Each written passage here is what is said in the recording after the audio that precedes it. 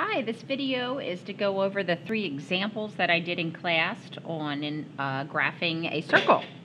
At the top in the box here, I have what some books may call the general form for an equation. I like to call it the center radius form because the center is HK, which is behind the minus signs or the subtraction signs, and the R right here is the radius. This one, number 1, is already in the correct form. I think it's good to list what you know, the center and the radius first, and then graph it. My center would be -2 and +4. We take the opposite of what's inside because we have a minus sign in our equation here. The radius is the square root of 36, which is 6. So then if I'm going to graph it, I will plot the point -2, 4, 2 to the left and 4 up. And if my radius is 6, I'll go 6 in all directions. So I'll go 6 to the right, 1, 2, 3, 4, 5, 6. 6 down, 6 up, 1, 2, 3, 4, 5, 6. And when I say up, I mean from the center. 2, 3, 4, 5, 6, 6 to the left.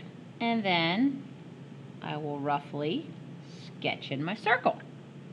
Now that's the kind that I like. When we go to example 2, this one is not in what I call center radius form. So I need to complete the square to do that. To do that, I first need to organize. I need to put my x's together first. So I'll put this guy and this guy together. X squared plus 6x. Then I actually leave a blank. Then I'm going to put my y terms together. My y squared and my -4y. And then again, I will leave a blank. This -12 I will take to the other side because it's neither an x term or a y term of any sort. So when I bring that over, that -12 would become +12.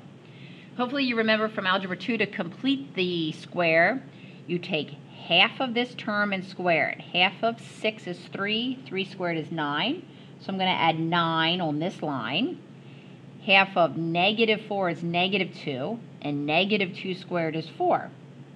Now, I can't just add a 9 and a 4 to one side of the equal sign. So if I added 9 and 4, that means I added 13 to the left. I will need to add 13 to the right to make it balanced.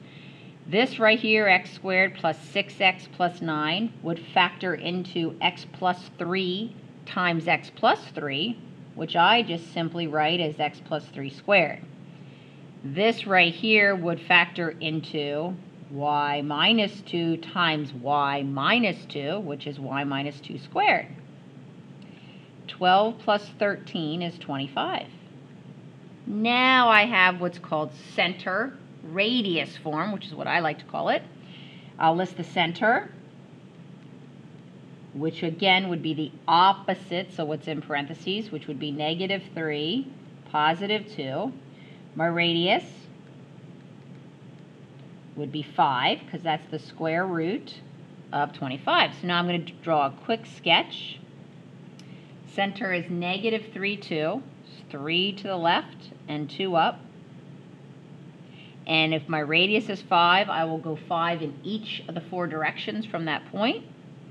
So if I go 5 right, I'll be here. 1, 2, 3, 4. If I go 5 down, I'll be here. 5 to the left and 5 up. 1, 2, 3, 4, 5. And I will roughly sketch in my circle. Not quite, not bad, but not quite as easy as number 1. Last one I'd like to do is example 3. We all know that a circle is a set of all points in equidistant from the center. That distance is called the radius. In this case, I got the center. That's beautiful. But I don't have the radius, but I happen to have another point that's on the circle. So if I can find the distance between these two, here's my distance formula, I can find the radius.